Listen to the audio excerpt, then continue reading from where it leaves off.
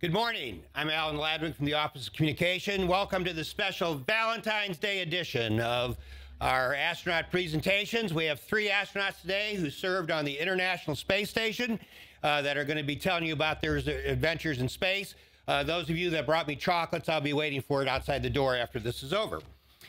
It's been a busy week here at NASA. For all those people that seem to think NASA has gone out of business because the shuttles no longer fly, I don't know who they talk to. I'm busier than can be, and I know all of you are as well.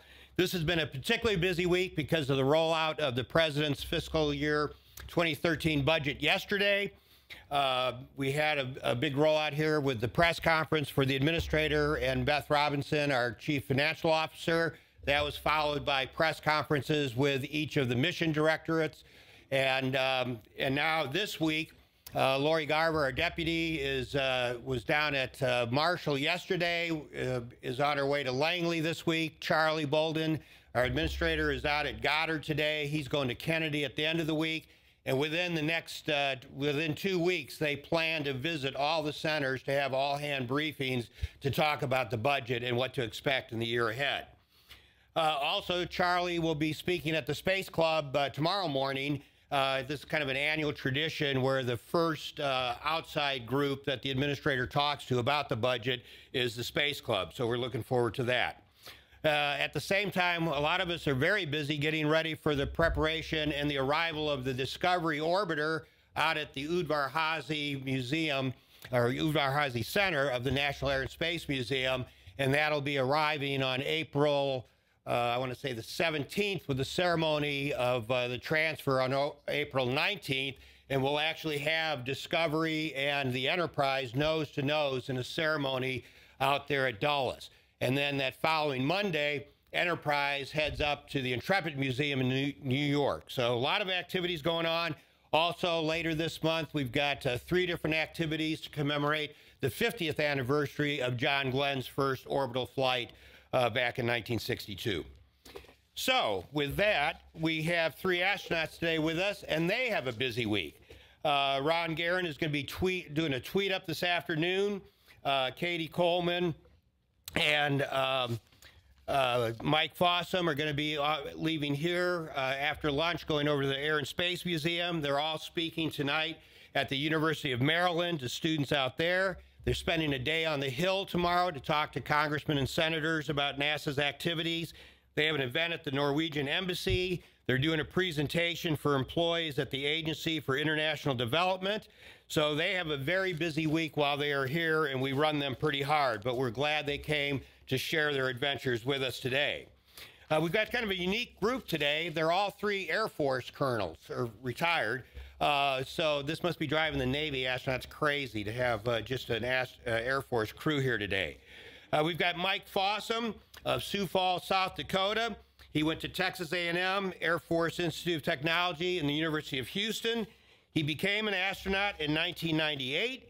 He flew on STS-121 in 2006, STS-124 in 2008, and was the commander of Expedition 29 in 2000, last year, I think it was. We also have Ron Garan, another former Air Force colonel from Yonkers, New York. He attended SONY at the College of Oneonta, Embry-Riddle, and the University of Florida. He served in Operation Desert Storm. He was selected as a NASA pilot in July of 2000. He flew along with Michael on STS-124 and was on Expedition 27 and 28. And then Cady Coleman from South Carolina actually went to school here locally at W.T. Woodson High School in Fairfax. She also went to MIT and the University of Massachusetts, joined NASA in 1992, and was on STS-73, STS-93, and on Expedition 26 and 27. She will be forever remembered in popular culture as a flautist, and she played a duet when she was on the space station with Ian Anderson from Jethro Tull. And for all you young whippersnappers, that was one of the great bands of the 60s. So we have photographs of each of the astronauts on a table just outside here in the hallway that has already been autograph for you, so please feel free to pick one of those up. And with that, let's all please give a big NASA headquarters welcome to Mike Fossum.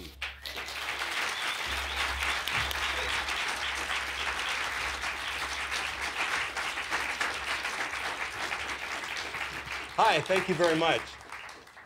We're all excited to be here today. You've got I guess 3 colonels all lined up in a row here, Air Force colonel type. So yeah, I think the Navy guys were sleeping when all the sequential assignments were being made. Either that or they're smart enough not to get locked in a can for half a year. They get that out of their system as submariners and stuff. We actually represent a total of 1 year, a complete year on the ISS. Right here with Cady launching last December 16th, just barely the 16th as I recall. And Ron launched in April 12th, 6th, yeah. And then when it was time for Cady to come home, I took her place up there. So we kind of tagged figuratively. She was landing, we were going through the final launch preparations, and then I got home just the end of the year.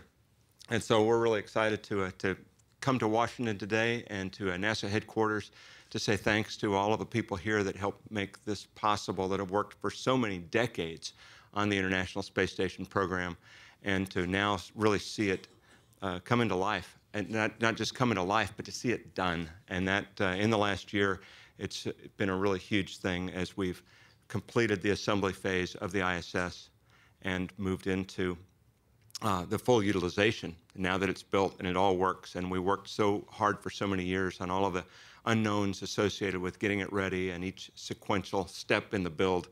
And it's done. It's really done. And it's an amazing place. Anybody else want to say? Well, we're going to show you a short film that kind of combines that year on the ISS. And, you know, can't possibly show you everything we did, but we're hoping that it gives you a flavor of what it's like to live up there. Because there's working, but there's also just living, 24 hours a day. And as you see this film, think of our crew that is our crews, 2 crews that are up there right now, 6 people, living up there, doing science. And, for me, if I could have packed up my whole family and brought them, and I'm actually taking this quote from Don Pettit, who's up there, I would have brought them. I mean, there's actually no reason for people not to live there just all the time. And I think all of us are in line to go back. Well, it's really exciting to be here, like Mike said, and Cady, that we want to come out here and thank everybody for the tremendous support that the whole space program gets. And we were part of history. We being everybody in this room and everybody at headquarters and everybody at all the centers and everybody who had anything to do with the space shuttles and the space station. We basically saw that transition from, first of all, the construction of the International Space Station and full utilization of the space station, the construction phase and the payback on investment phase, if you will, where we are getting tremendous payback through the scientific research that is full speed right now. So we saw that. We also saw the closing of a chapter in our space program's history in the retirement of the space shuttle.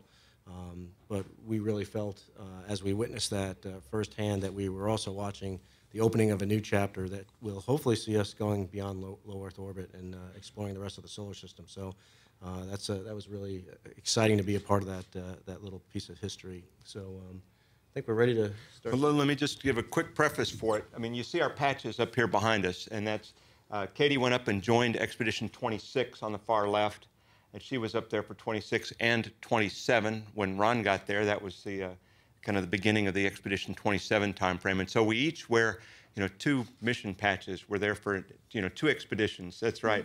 And Cady's got them both on her sleeve here. When Cady left at the end of it, 27, 28 started, and that's when I joined Ron.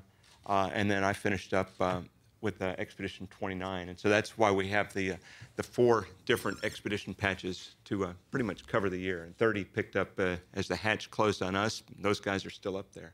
You're also going to see a lot of kind of coming and going in the film, and that's because we're not. Is that what you're going to say? No, don't. But that's because the crew going up and down is not the only traffic that goes on. During our expedition, during 26 and 27, we had a couple Progress, the Russian supply missions.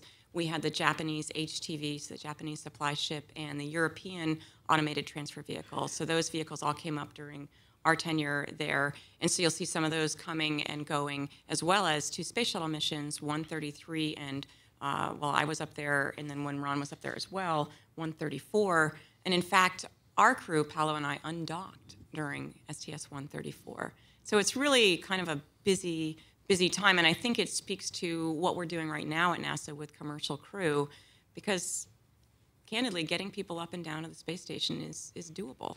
And it's the right time for the commercial companies, you know, with our help, so that nobody's reinventing the wheel, to be doing that kind of process.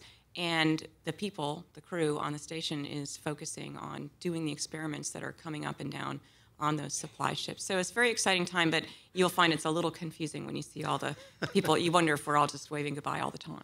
Right. You know, while we're talking about the patches too, if you look at the Expedition 28 patch, the 50 on the bottom has the name Garan and Shepard with it too. And the other part of history we got to witness was the 50th anniversary of the first human in space, Yuri Gagarin, and the 50th anniversary of the first American in space, Alan Shepard.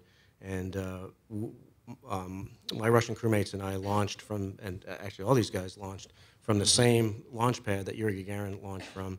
And we launched very close to that 50th anniversary. So the name of our rocket was Gagarin, and the name of our spacecraft was Gagarin. So I thought that was a pretty good tribute, being that all of us were born at the height of the Cold War. And I was born in the same year that Yuri Gagarin launched into space. I just thought it was amazing that 50 years later that we'd all be flying on, you know, with our Russian crewmates. In fact, I think you'll see a picture of the 6 of us on April 12th celebrating in our own way up there on the space station, all wearing T-shirts that Ron and his crew brought for us that have Yuri Gagarin's face on there.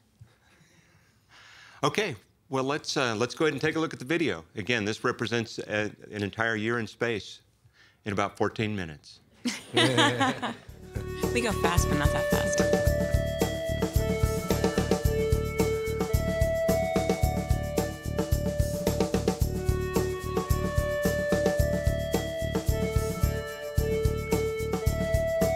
Since I was first, I launched about 2 days after my 50th birthday.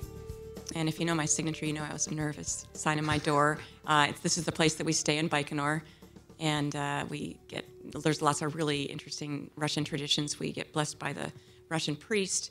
We report to the Russian officials, and they give us a great send-off there on the launch pad in Baikonur. And I can't tell you how amazing it is to, I mean, even looking at it, I just think, wow, I was in that very, very small thing.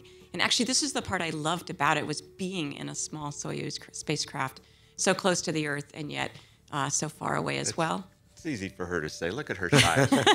Hey, this is my favorite part of the whole movie, okay, even though you see my rear end.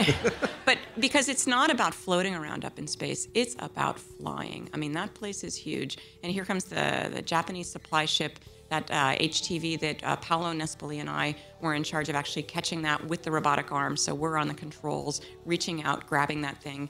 If you didn't read about it in the papers, it's because we did not mess it up. We're very proud of that.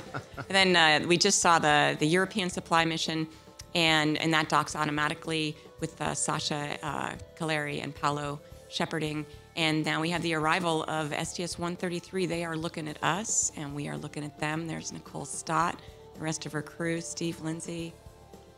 And they brought up the MPLM. It's our giant closet. And it may sound trivial to you, but having a place to put things where things are not packed 8 things deep is actually the key to doing science up there, is having enough space to actually operate. And their crew brought the MPLM, did the spacewalks to hook it all up, helped us unpack it and get it ready, and also brought us the Robonaut. And this guy is really pretty cool. We'll get him out to play later. But then Scott and his crew, so I was up there with Scott Kelly and his 2 Russian crewmates. They left. We had a little spare time, got to do a little flute playing there. And a lot of time for science, one of my favorite fluids experiments there. And it's Ronnie on board. Yeah, it was fun opening up the hatch and seeing these guys on the other side.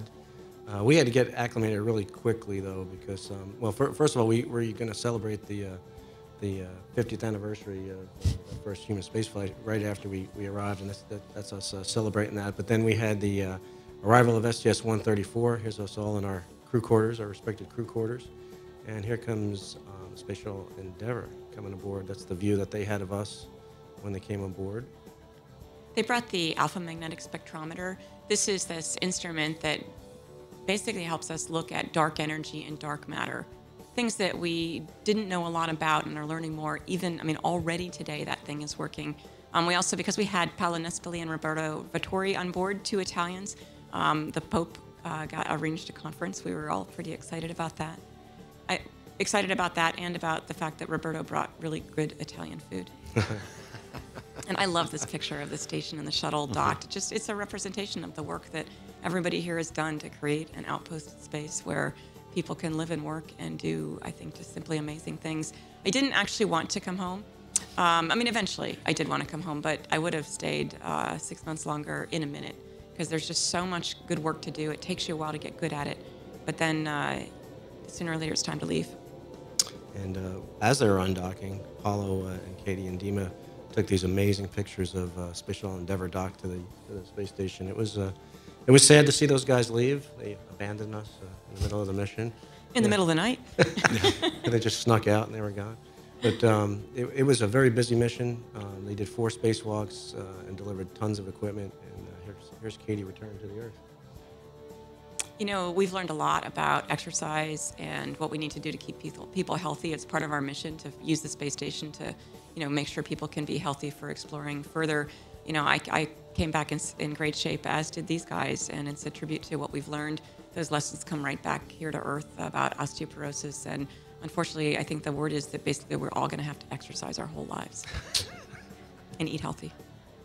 So shortly after Cady left, Endeavour left, and here comes Mike and the guys coming aboard. Just a few weeks later, it was a very busy time, a lot of traffic coming and going. So, you know, Mike traveled, he was 2.5 days in the capsule. You know, he went 1 million miles, launched from Russia, and he was a little upset with me because all I had waiting for him was a bag of coffee, of instant coffee. Bag of instant coffee. Traveled 1 million miles. It was great to get up there, though, and we did have to jump right into it. We were on the road to 135, preparing for Atlantis, as well as, you know, getting to work ourselves and cleaning up some of the messes. Hey. It was, I mean, it's always amazing. And finally, I think about 5 weeks after we got there, Atlantis was coming aboard. It was great to have this view of Atlantis. I think Ron got that picture there. You know, it's like a hurricane when a shuttle arrives. I mean, in that there is so much work to do in such a short amount of time, and it's amazing when a team comes together like this and does it. And Mike and I got to do our 4th spacewalk together on that mission. We got to do the one spacewalk on 135, and it was great getting out the door. It was kind of like going out in your backyard after being in space that long. We brought the broken pump module home on board Atlantis, and we moved a remote refueling mission (RRM) payload to from the cargo bay to the outside of the station. And Ron and I just found out last week we hold the record for the 2 people with the most spacewalk time together. It's kind of cool. I love this picture. Yeah, it's a lot of work, and we had, of course, huge support from the 135 crew, and we're fortunate that we were able to, you know, called on to do the spacewalk for that time. So, you know, when that mission was over, we got to ring the bell and signify the departure of Atlantis, but also the departure of the space shuttles from. I think of that arm there as a salute. Yeah. As it backs away from the station. It was kind of a bittersweet time for us. Yep. Got kind of quiet after that. Back in August, though, about a month before I returned, I was in the cupola. That's the windowed observatory on the bottom of the space station, and I was getting it set up to take some pictures for some of the time-lapse photography that I think you'll see later in the video. And Mike was doing a lot of that as well.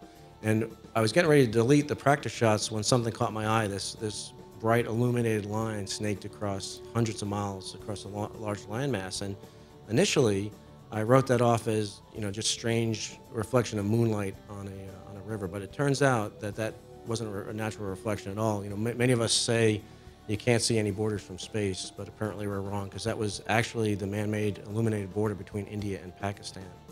And seeing that had a really big impact on me, because, you know, for 50 years that we've been flying in space, astronauts and cosmonauts have commented on how beautiful, how peaceful, how fragile the Earth looks from space. And you know, these are not cliches that astronauts say because it feels good. It really is moving to look down on Earth. But I think the point is not whether we could look down and see a man-made border between India and Pakistan. The point is that we could look down at that same area and feel empathy for the struggles that all people face. We could look down and see this beautiful planet that we've been given and realize that we're all riding through the universe together on the spaceship that we call Earth. But after 5.5 months on board, it was time to say goodbye to our friends, say goodbye to our home on the ISS, and again, it was very bittersweet. And we wanted to savor our last moments in space as we undocked and did a couple of laps around our planet. And this is some of the time-lapse photography that we took. There's the Black Sea right there. And this is a new way of doing photography up there that these guys actually perfected, of doing time-lapse photography and getting to see this. And to me, this is the way that you get to see what it was like for us up there and how it felt to be going around the Earth, not actually this fast. It's sped up for those time-lapse, but it's just amazing. We're really excited about that one because we can finally share it with you. We see all these amazing things, and we know that the camera is not going to capture it, and we don't have the words. We're engineers and scientists. We don't have the words to really describe it. Watch the moon rise and the moon's reflection here. Just as New Zealand just went by on the right. It's really stunning. So it's a lot of fun to be able to capture this. And this wasn't official work. This is all kind of free time and weekends trying to figure out how to get things right and then get sequences of photos that we can string together to make these videos. And we're excited because this allows us to share it. And there's Ronnie coming home. Looks bad. It looks bad, but I mean, this is physics. This is physics in action, and it works. But that left things a little quieter on board because there was some delays in the Soyuz line at that time. So we had a crew of 3 for a couple of months during Expedition 29. We were able to get Robonaut out and put him to work through some of his paces here. He's the first humanoid robot in space. That's the one on the left. And so it was a little quieter, but we were able to participate in a lot of the experiments. We were up to full speed by then, and so we were working very effectively and managed to keep things going. You exercise with bungee cords holding you to the treadmill. A shower doesn't work, so you wash up with just a washcloth and soapy water. Going to bed means climbing into your sleeping bag that's stacked to the wall. There's no reason to lay it out any flatter than that because the wall works as good as the floor or anywhere else. You're maintaining systems at the same time and experiments. A cargo ship means fresh things like onions, which we're eating like apples. I know it seems weird, but it's a taste of Earth. The free time was spent in that cupola, the amazing window cluster on the bottom of the station. Here's what it looks like when you're doing a reboost on the station. And when we let go, we're at a constant speed. The station is accelerating away from us. Watch Sergey. It's kind of cool. Here's Satoshi Furukawa demonstrating his baseball skills with a one-man team. Both teams, one man playing baseball. Got to pitch it. Nice pitch, Satoshi. Now he's got to go faster than the pitched ball. It's a little easier in space than it is on the ground. Grab the bat. Let's go. Batter up. Oh, he got it. It's a hit. It's a pop fly. Can he field that ball? Let's see it. There it is. Fair catch. And this is what I meant about flying up there. It's not about floating around. It's about a whole new world to live and work in, because all our experiments can take advantage of this weightlessness as well. Oh, midair. The experiments are a little better, I think. Finally, in mid-November, the Expedition 30 crew, Dan Burbank and his crewmates came aboard. We just had 6 days with them. Not counting the day they arrived and left, we had 4 days to hand over the entire space station. We did our best. They're a great crew. They are up there today, and they were joined by the next crew about a month later. So it was after, I think we didn't sleep for the 4 days we were really working and handing over. It's time for us to climb aboard our Soyuz spacecraft and get the hatches closed and do all the leak checks and stuff to begin our journey toward home. It was really amazing as we backed away from the station, looking out the window to see it growing dim. And here we are coming home inside a meteor. We're actually the little dot in the middle of the screen, and the 2 throwaway parts of the Soyuz are burning up behind us. That had never been seen before because we landed before dawn here. and in an unusual, kind of unusual, but that was dictated by us delaying a little bit so we could greet the other crew and hand over. That's the whole spacecraft. Bill Ingalls right here. He's got that amazing photo. And then we, of course, participate in the funny hat ceremony.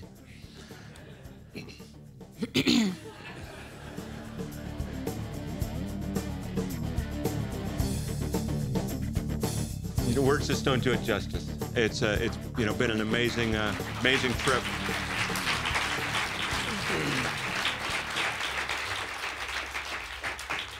That was a year on the ISS. Yep.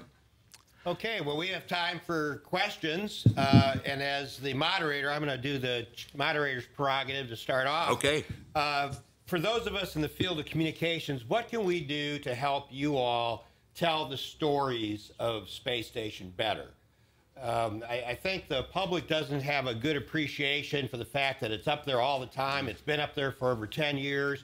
And what can we do to help get that word out more? What can we do to help you? Well, I think that the whole playing field in that regard has changed. In the past, I think the public had, followed along on space missions as spectators.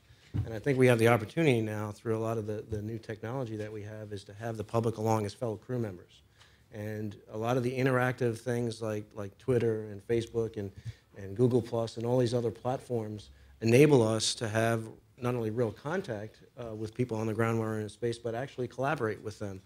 I know that on Twitter, I was sending pictures down to some of the friends I met on Twitter, and they were helping me identify them, and so that when I sent them out, I could.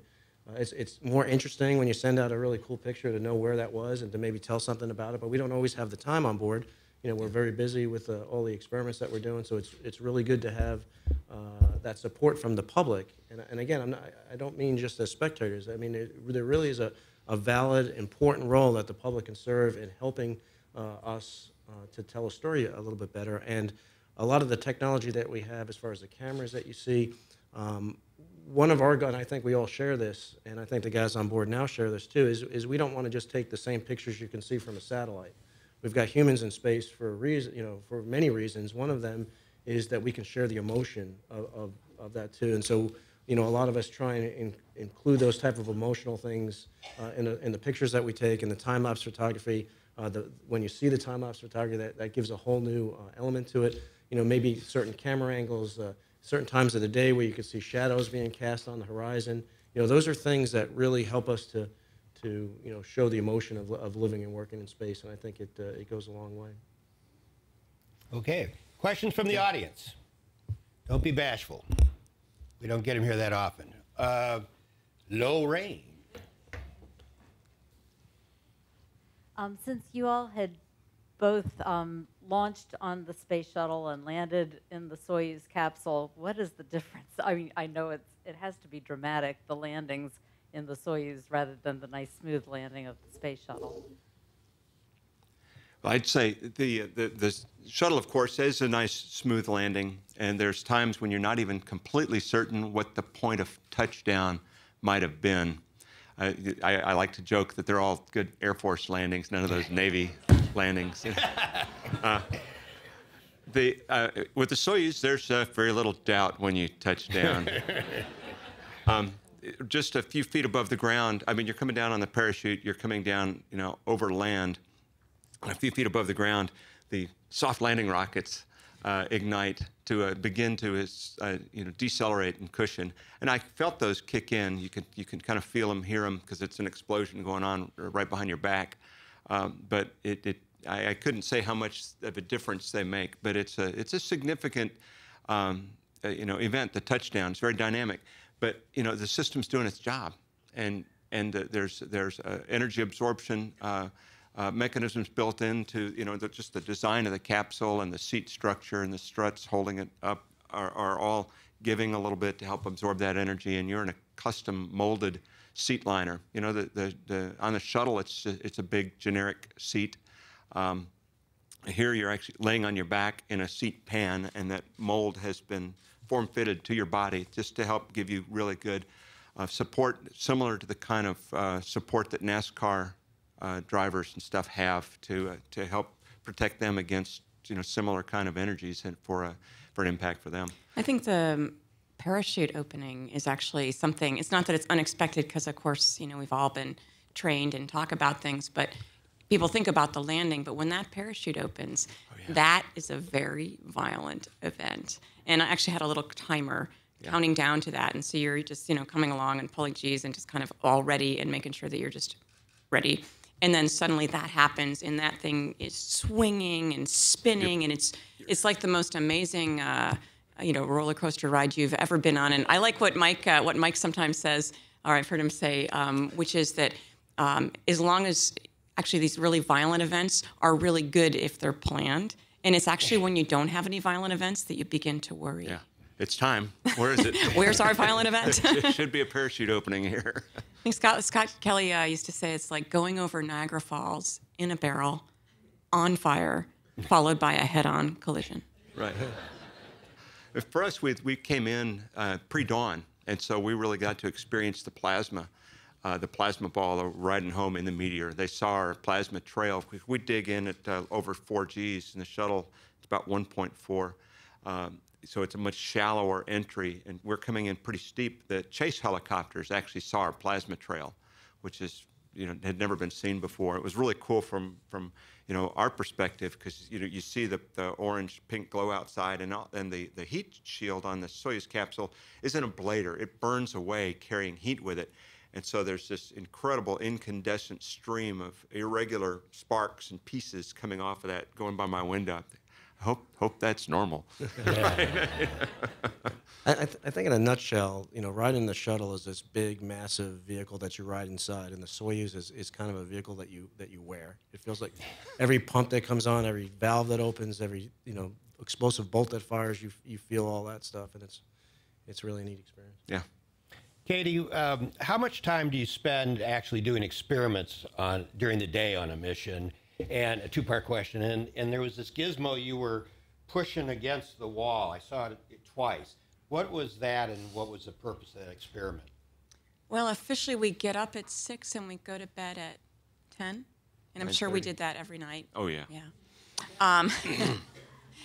But most of us probably work, really more like a 12-hour day or so. And it's always divided in some way between, systems maintenance and experiments. And I think they're aiming for, do you guys know the number of utilization hours they're aiming for these days?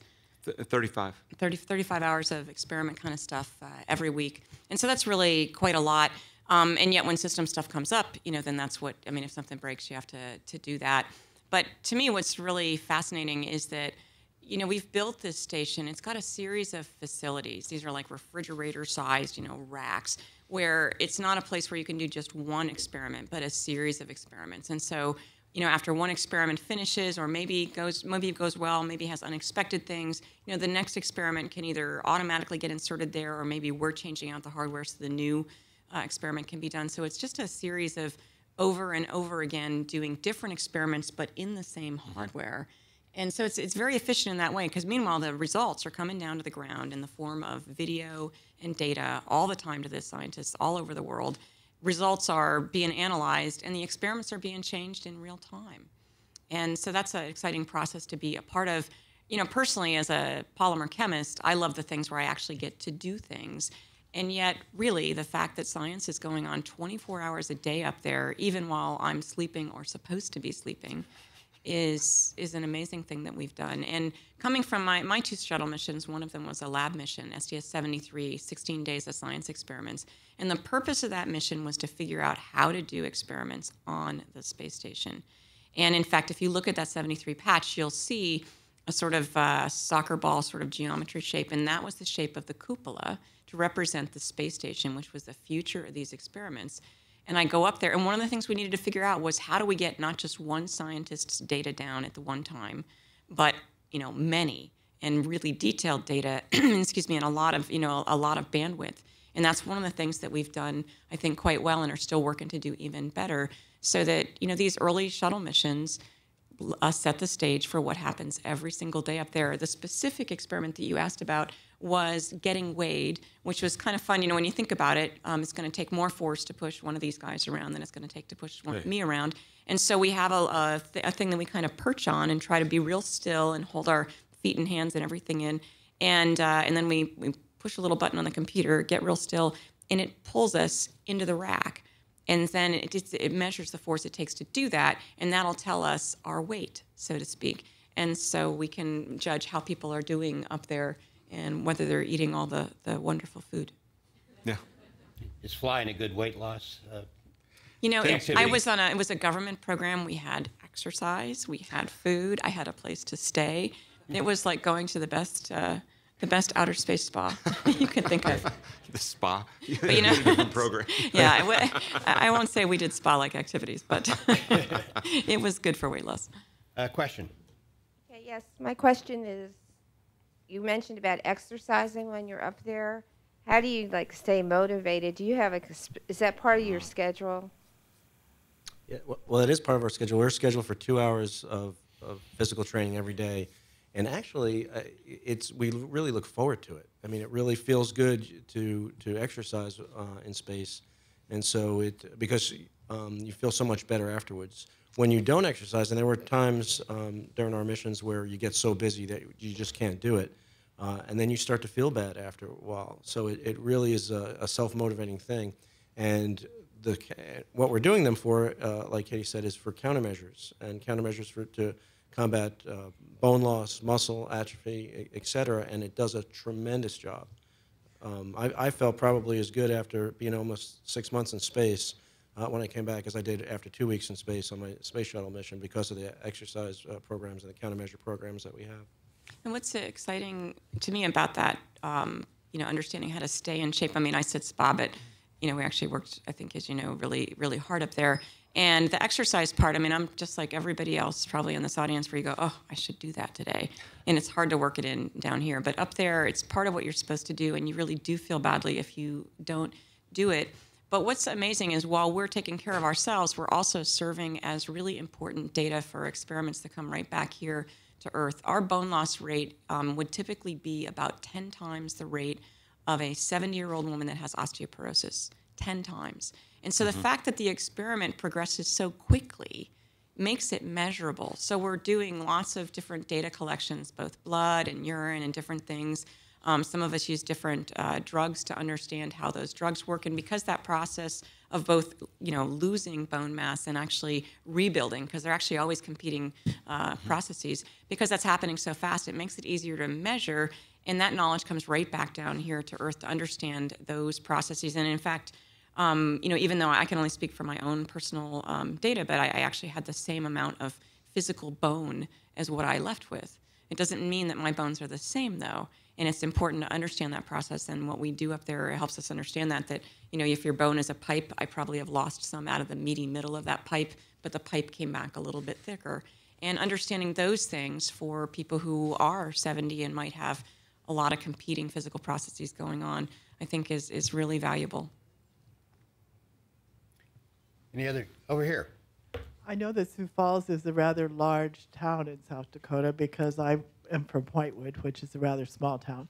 Where did you find any inspiration for this career in the middle of South Dakota? And my second question is, are you involved in any activities to then go back and provide some inspiration for the younger kids that are there today? Sure. Hey, great question. And it actually is a very personal question. My grandfather was a homesteader in the Watertown area at the turn of the century, the last century. And so, I really like to say that the pioneering spirit, that really opened up South Dakota is still alive today. And that's true really for our country. And that pioneering spirit, the desire to know what's out there and to go and tame it, conquer it, and learn to live and thrive is out there, wherever out there is. And 100 years ago, that meant moving west. And now it means moving up, moving down, maybe into our oceans. And so that spirit is one of the things that's made our country great. And I think that's really exemplified by the pioneers that endured the hardships and the loneliness and the separation from family as they went out to try to carve out a better way of life. And part of our job is to go out and share the story. I think we all came from improbable backgrounds for the career we're in now, but we were captured by the dream of doing this most outrageous of humankind's adventures, and participating in it and that dream is still alive too. And there's many opportunities in the future, and I think that there will be more opportunities for people to fly in space and to participate in the breakthroughs that come as we've gone from just figuring out how to build something up there, and now we're involved in the utilization and getting into the science and finding a lot of different things that we can affect in materials, in medicines, in health, and there's more discoveries waiting for us. Cady, I noticed you had your flutes in the video. Did you have a chance, I believe you had a duet with Ian Anderson. Did you have a chance to rehearse beforehand with him? And how often did you play up on the station? I didn't play as often as I'd like. I played often, kind of at night, probably after that bedtime. And often in the cupola because A, the view, simply amazing both day and night. And B, it was in the middle of the station, and I was actually just sure that it wouldn't wake anybody up. Really?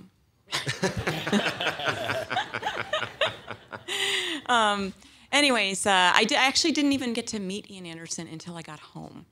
And I did actually get to play with him on stage in concert over in Italy. I'll tell you, that was totally terrifying. And I mean, I'm not worried about going to space, but that was really. Give us a rocket anytime. I was very nervous. And actually, to me, the fact that I like the flute things because I think it shows everybody that we live up there.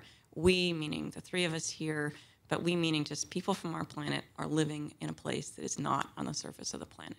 And they're doing normal things, like I happen to play the flute. And actually, the two other flutes that you saw were in that picture are Irish. There's a tin whistle and an Irish flute that's about 150 years old from musicians in the Chieftains. And they're actually about to have an album come out where they actually use the music from that tin whistle in one of their songs just to show that music is everywhere. And they have about 20 guest artists on that album, but we, meaning you who make all this possible, and me who was playing, and somebody who captured that and brought it down and sent it off. I mean, it's all part of the whole big puzzle in the whole big picture of what we do. So we are on an album that shows that music is everywhere. Yes.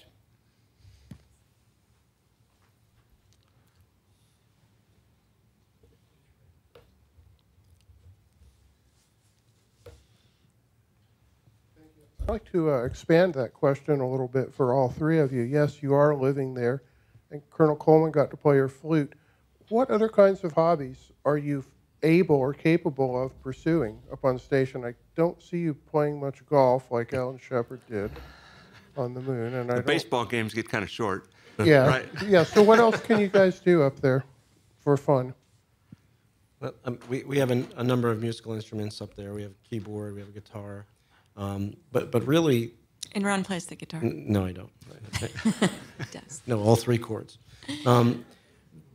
You realize that you're in a very, very special place. And I think the biggest, I don't know if I want to call it a hobby, but just basically looking out the window and trying to capture what's out the window for everybody on the earth, I think is what we spent. Whatever little spare time we had, that was the majority of it, was trying to do that, because that is very rewarding, because it almost seems like when you're looking at something that's just breathtaking and it's hard to describe, it's frustrating not to be able to share that. And so luckily, or not luckily, but fortunately, we have some great equipment on board now that we can start to capture just a little bit of that. And it's that I found, and I think everybody shares that, very rewarding. And so that's what we spend most of our spare time doing. Well, for me, I was in the cupola watching, just taking a break during the Atlantis Dock Mission 135 with Sandy Magnus, who had previously lived on the station, but the cupola wasn't there yet when so she was enjoying this new view in the few days that she had to visit her old home. And we went through this amazing aurora bloom, which I had not yet seen. And it was so stunning. And I said, okay, I am going to figure out how to capture this. I knew we had cameras that would work, could capture low light, and that became a mission to try to do that so we could share it with you. The other thing you mentioned, we all do, bring our hobbies and interests. For me, a big one's Boy Scouting. I'm a scoutmaster of a Boy Scout troop in Houston. I'm active at the council level and a few committees at the national level. And so I, maintain my ties with my troop. I had an acting scoutmaster, but I did a scoutmasters conference with every one of the boys in my troop, which is one of the steps along as part of the rank progression. So I had a one-on-one phone call with each one of the boys. One of the boys' father had previously served on the station, so I called Matthew up and I said, "It's probably not a big deal for you to talk to somebody in space, is it?" He said, "Oh, actually, it kind of is." So that was fun, and I was able to send messages to scout camps around the country, several of them that I have ties to, and just have a little fun, share the experience in very unusual ways. I did actually a live event with the scout camp that I attended as a youth and served on the staff, where I had served as a staff member in my high school years. So that was a lot of fun for me to be able to do that. And there were, you know what those kind of organizations are like. There's some of the old boys that are still around, and so they were out there for that to take part in that. And I got to to reach out and in ways to a segment of the community that we don't normally get to talk to, and that was just my little niche. We've talked a couple times about the cupola and looking out from that, and it's a really different place than we've ever had up there, in that most of our windows are kind of like portals, and so they're usually circular, and you look out and the earth is just going by quickly. And if you just kind of look out the side window of your car and just look like this, you'll see things going by really fast. You have to sort of know what's coming and figure out where you are. And now the fact that we have windows, here, all the way around us, we're almost a part of the view. And the reason I bring this up to you is that years and years ago, as a NASA community, we had to decide, are we going to have a cupola? Mm-hmm. Are we going to have a module that has windows? I mean, there's a lot of engineering nuances that we're adding in. Windows are hard. That are not, is it physically necessary in order to have a space station to have this module that is maybe not very big and has windows and they could leak or they could, all those concerns. But it's everything you hear about because it's part of the human experience of being up there. And as we march forward here and, we're handing off, getting people and stuff up to space to those commercial companies, and we are focusing on going further, realize that, together with a robotic presence, that's how we're going to get there. But in the end, what we're doing is extending the human presence. And we have to make sure that we're building vehicles and, places that allow us to have those human experiences. NASA has a Space Act agreement with Lego. Cady, didn't you get to play with the Legos up there? Not nearly enough. Actually, I have an 11-year-old that lives for Lego. And in fact, we actually, because, we train, we never do anything at NASA unless we practice. And so they sent me the Lego space station, and he and I, and he's a much better Lego builder than I am, right? He and I built it and then actually sent them some critiques like, hey, this part here is not going to work. And it would have been real. I did not get to build it. But, and so Mike actually, I think, got to build it up there. Satoshi got to do more of it than I did, yeah. But, it's again, something that brings home the fact that people are living up there. And I love, these kinds of activities for kids where they think, I'm envisioning something and now I'm going to build it. And they do. Mm-hmm. And whether it's robotics or Lego or, all these kinds of things that get our young people feeling empowered and feeling like the future is actually possible, and they better be ready for it. And that's part of what we do here too.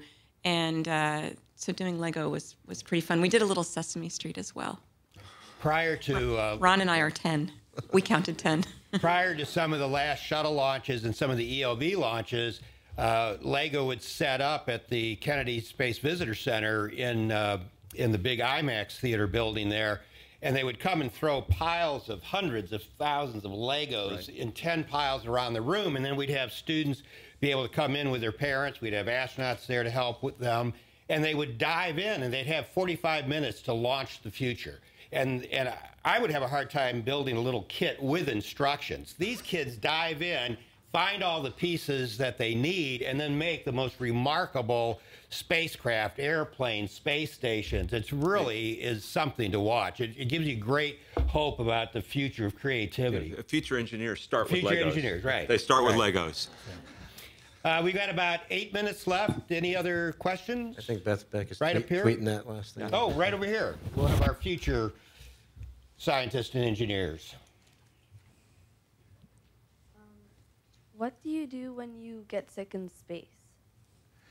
That's a really good question. What do you do when you get sick in space? We have, I mean, some of us are trained, I think most of us are trained as crew medical officers. We have quite a big first aid kit that goes beyond first aid to actually taking care of more serious things if we need to. But you know, you're ready to handle bumps and bruises. I got to use a little Dermabond, which is kind of like super glue you can use for medical things. When one of the crew had a little injury, and I got to use that to help, because you know, stitches would be just real messy and hard for everybody. So you can actually use this Dermabond like super glue to close up a wound. I got to do that. That was the most significant thing I did. I'm glad we didn't do anything more. The other thing that we use the space station for is to try and develop those medical procedures that we'll need if we go to the moon, if we go to Mars, and not only in space missions, but also undersea missions as well. We have a mission called NEMO, where we spend weeks on the bottom of the ocean, and we work on telementoring, telemedicine, telerobotic surgery, and I was on a mission actually in 2006 where we had a surgeon in Canada operating a surgical robot that was with us on the bottom of the ocean. And so this, you know, this is technology that'll help us when we go to the moon, will help us when we go to Mars, but it'll also help anywhere in the world that does not have access to a major medical center when we make this telerobotic surgery, this telementoring, telemedicine. These are all things that really can make life better on planet Earth. I mean, so that means like places where there's a really wide expanse of geography where you can't have, you know, a laparoscopic surgeon, you know, right there, but maybe you can have that equipment and a doctor in a helicopter, you know, getting out there. But it also enables folks to teach the practice of medicine. The video associated with this telerobotic kind of surgery allows more surgeons to be trained. But something I just learned about this week is that the technology that was used to develop the robotic arms on the space station up in Canada, that same technology is being applied to doing surgery inside an MRI, where of course you can't have metal and things, but brain surgery inside the MRI, in that in the MRI you can see what really needs done, and by having the right instruments made out of the right stuff that could actually do the surgery, then they're able to actually really understand exactly locally where they're supposed to be operating, and I think that's a fairly new development. So it all adds up, and it's pretty neat. We have time for one last question because we have a hard cutoff because there's a show coming up after this about the space station. I think actually they're transmitting down. So, you guys spent, if you went up and came back in a Soyuz, like 3 days total on a very, very small. We're obviously more familiar with the shuttle. What is that like? I mean, can you even get out of your seat? Yes, you can. The part that we launch and land in is a capsule. That's very, very small, and that's what you saw sitting on the ground, that we or hanging under the parachute. On orbit, we have another small module just on top of that. It's called an orbit module that has a significantly more room for the crew to get into and to get out of the suits and stretch out a little bit. So that it's a kind of rudimentary living conditions, but there is a toilet. And there's some room. It would be intolerable to stay in that capsule for more than a few hours. At the end of the time we were in there, my knees are screaming, I need to stretch out, because you're in there on your back with your knees pulled toward your chest and then strapped down just to keep everything nice and stable, just in case, because every launch could turn into an immediate landing, and you're prepared for that possibility. So you get a chance to stretch out. And one of the neat things or strange things about the Soyuz 2 is they put it in a spin. It's a very simple way to keep the solar arrays pointed at the sun. And so that you get in and you get the arrays pointed at the sun, and then you put the whole thing into a spin, about one revolution every 2 minutes. So you're watching out of the window and just kind of watching as your spacecraft is somersaulting around the planet. It almost feels like you're on a leaf tumbling around the planet for 2 days. Oh, that's great, yeah. Just really neat experience. It was very comfortable. It was not bad. Okay. Well, I hope you all see that the human space flight program is alive and well at NASA. Incidentally, on our recent astronaut application opportunity, we had the second highest number of applicants that we've ever had, over 6,000 applicants. So somebody thinks we're still doing stuff, and I think that's great. I want to give a shout out to our colleagues at NASA TV who have been filming this today so that you can enjoy it again later. They'll use some of this footage in This Week at NASA. If you've not watched that show, you should, and you should tell your friends about it, because you start to see the incredible range of things the agency does at all of our centers across the country and how we bring value to the public. We'll look forward to seeing you back here when Don Pettit returns later this year to hear about what he did on the space station. And so let's give a final round of applause to Mike Fossum, Cady Coleman, and Ron Garan. Thank you all for coming. We'll see you in orbit.